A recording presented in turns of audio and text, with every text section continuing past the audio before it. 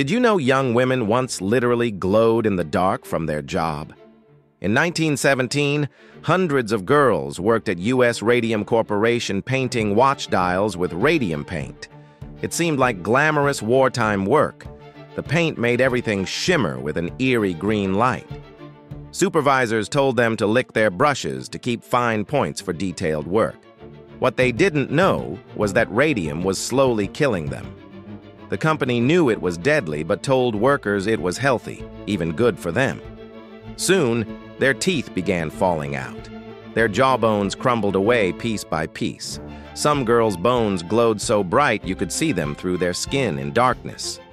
Grace Fryer sued in 1928, but she was too weak to raise her arm in court. Her jaw had to be removed in fragments. The lawsuit exposed the cover-up and changed worker safety laws forever. Beauty became their poison.